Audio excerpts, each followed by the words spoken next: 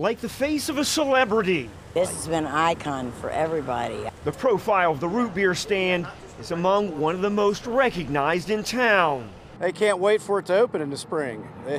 As soon as it opens, the cars know it. Everybody's so friendly and nice. You meet people. Debbie Hayes says the root beer stand in Sharonville spans more than years. It's better measured in generations. Some of the younger ones just learning about it. My grandson just come here last week for the first time. He said, Nana, have you ever been to Sharonville root beer stand? I'm saying, Jacob, where have you been? I'd like a foot long, a large root beer.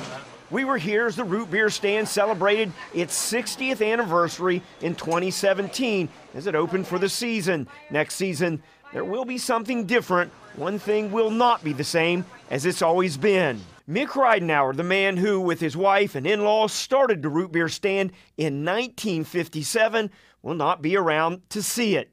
He was a teacher and operated it in the summer. He was a medic during World War II. He passed away Sunday at the age of 93. His daughter, Sue Knight, tells us he was a great father and would have been happy to see how many people his life has touched. But at the root beer stand, the facade is the same as it's always been. No facelifts here. Still looks the same, exactly the same.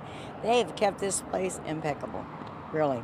If we could all say the same thing, Yeah. it would be great, wouldn't it? You got it. Now we're told that the current owners will operate the root beer stand as they always have when it opens back up in the spring, just as Mr. Ridenauer would have liked.